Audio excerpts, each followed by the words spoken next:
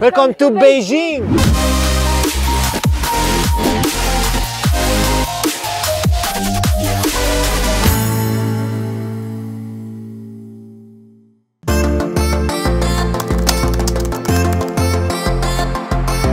Some people have really no stress.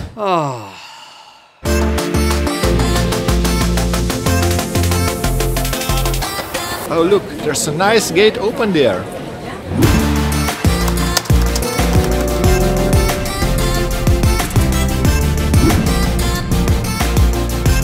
Hashtag jet lag. 9-hour flights. Where we left is now midnight and here is 6 a.m. What a wonderful day it is. Please put your 4 right-hand fingerprints. Please put your 4 right. Scanning fingerprints, don't move. It's very easy to enter China. You just have to scan your thumbs and your all 10 fingers. I'm okay. And if you've got more than 10 fingers, so the best part about China is that since 2017 there you have the possibility to come for a few hours, 144 precisely, to come to China without visa. So you jump in, see the big wall, the great wall. I saw it from the plane. Jump out, leave China. No Facebook, no WhatsApp, no Google, no Yahoo, only Bing. Destination. Nu știi chineză, cum face cu... Pabon. Destination. Dongximen. Care înseamnă Dongximen? Enter că e verde, ha? The rail network of the subway extends 640 kilometers, has 22 lines and is the most practical way to get around the city. Beijing, formerly known as Peking, the capital of the People's Republic of China, is with over 22 million inhabitants the most populated capital city in the world. Look carefully at his face, maybe we will meet him again later in the city and we can ask for a discount. I wonder how they make those prices here. So, if you have luggage, they demand 40 yuan for a ride, and if you haven't got any luggage, it's only 20. And look, we've got air conditioning. Yeah, the air is conditioned by the cabin. From subway to motor rickshaw and from motor rickshaw to electric rickshaw, in Beijing you have to try everything. I can manage to do it myself. A funny Chinese guy wanted to help us and he spoke only 2 English words, 1 and 2. Oh wait, he knew also the word change. Yeah, and he told us we need to change the subway. But as a matter of fact, where we wanted to go, we didn't need to change the subway. Now we did it twice.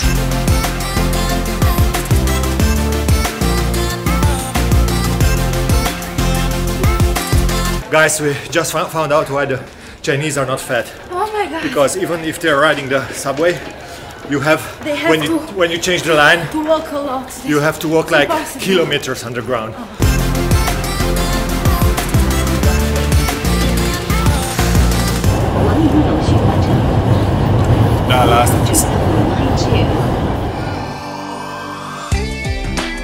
Together with the Great Wall, the Forbidden City and the Summer Palace, the Temple of Heaven is a must-see in Beijing. It was built in 1420 and is one of China's most important ancient sacrificial buildings. This temple was built in 1420. And in a very, very special year, in 1989.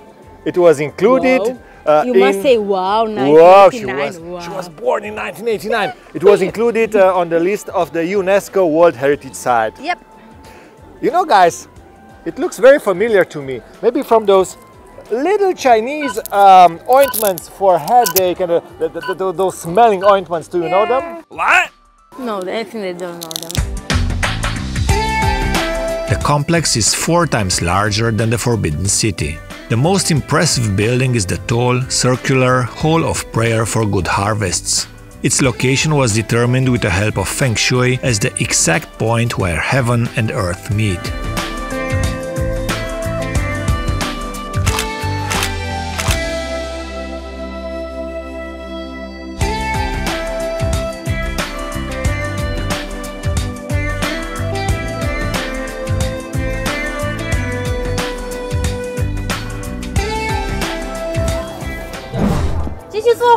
What the? I'm married to a Chinese empress and I didn't knew it? So now you're gonna give a very good low for the people, empress. So you look very authentic, especially the eyes, you know. A lash for her.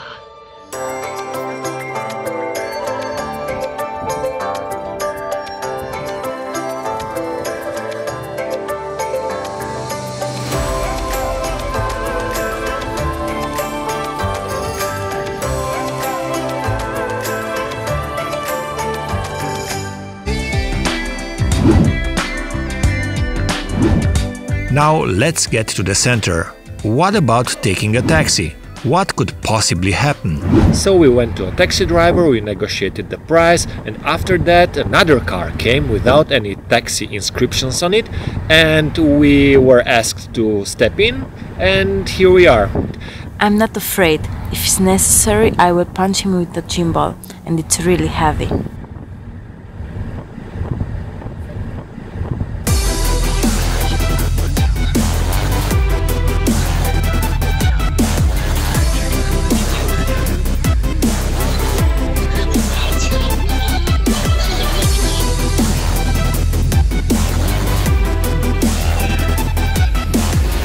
The central square is named after Tienanmen, the Gate of Heavenly Peace, which separates it from the Forbidden City. It was built in 1651 and today it is 4 times as large as it was originally. Contains the Great Hall of the People, the National Museum of China and the Chairman Mao Zedong Memorial Hall. Tiananmen Square, the biggest in the whole world.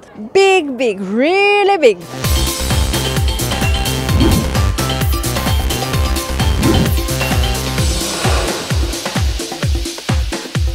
The square is sadly known for the 1989 massacre when the army fired at demonstrators, killing thousands of people.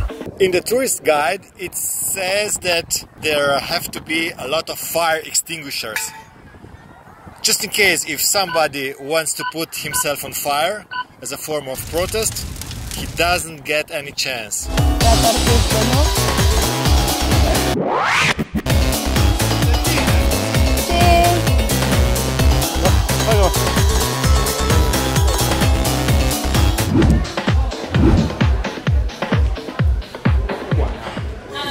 Deci aici, ca să comand, cel mai bine să mergi cu Google Translate-ul și atunci scrie acolo, știi, înțelegi? Deci ei și vorbești dacă vrei, știi? Ok, și atunci am mers, nu știu ce am comandat, mi s-a spus că are și carne, deci să moare dacă nu știu ce am comandat, zis că are carne. That's me! Are you what? 205. I had to prepare my lunch by myself.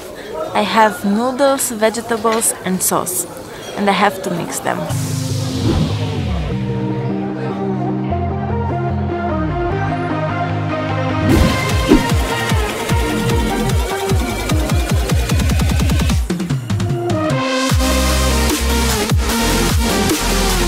Let's enter finally the famous Forbidden City. The city was built in 1420 and consists of 980 buildings that cover 720,000 square meters. Its name refers to the fact that no one could enter or leave the palace without the emperor's permission. You may wonder why in the first courts of the Forbidden Palace there are no trees. There are 2 explanations for that. The first one, as the outer court was where the public ceremonies were held and the emperors were considered gods on earth, no trees were allowed, as they would overshadow the majesty of the atmosphere. And the second one, a lack of vegetation would give assassins nowhere to hide and clear lines of sight for defensive purposes.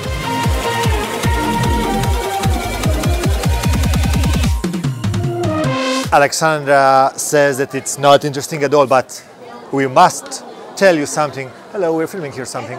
Hi, ni hao. Alexandra is saying that it's not interesting at all, but I find it very interesting for you, you know.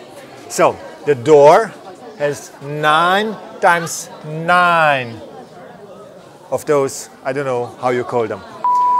And why there are 9? It's because 9, it's a mystical number for the Chinese. Wow!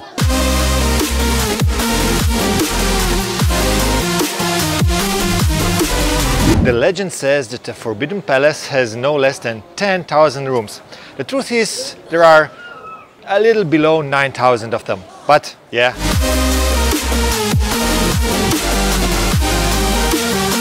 The palace was home of 24 emperors, 14 of the Ming and 10 of the Qing dynasty. The city ceased to be the seat of political power in 1912 after Puyi, the last emperor of China, abdicated.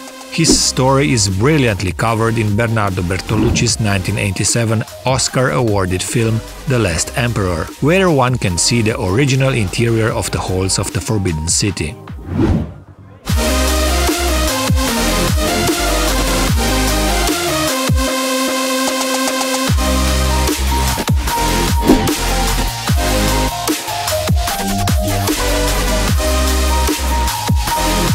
The Forbidden City is so popular among tourists that the amount of visitors had to be limited to 80,000 per day. 720,000 square meters. What an amazing surface. That's 2 or 3 hours just to walk on nice squares, all of them paved, a few rooms, none of them visitable.